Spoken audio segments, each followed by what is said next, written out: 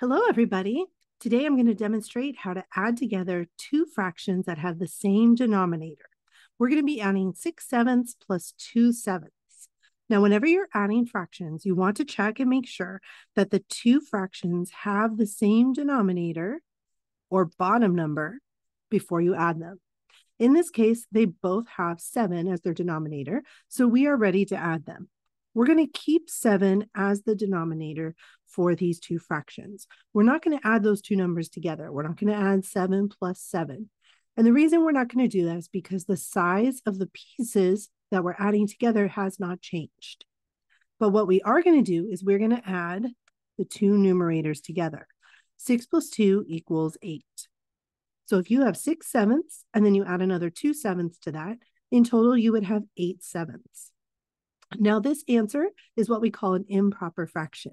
That means that the numerator is greater than the denominator, and that tells us that what we have is a whole number plus another fraction piece. So we're going to turn 8/7 into a mixed number.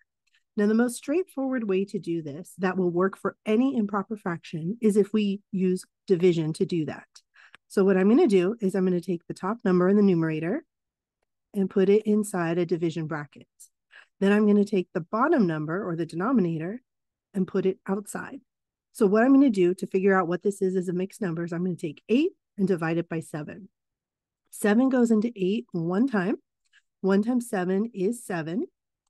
And when I subtract these two, I get 1 left over. Here's how it becomes a mixed number. So the number up here on the top that we got as our answer becomes the whole number. So since 7 went into 8 one time, we know that we could take 1 whole out of 8/7. The remainder down here is what we would have left over if we took 7/7 away from 8/7. We'd have 1/7 left over. So that's going to become the numerator.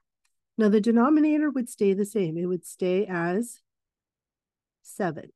You could either get it from your original fraction or you could get it from the outside of your division. So 8/7, when turned into a mixed number, becomes 1 and 1/7. Both of these answers are correct for the problem. However, the second one is more simplified than the first one. Thanks for joining me, and I'll see you next time.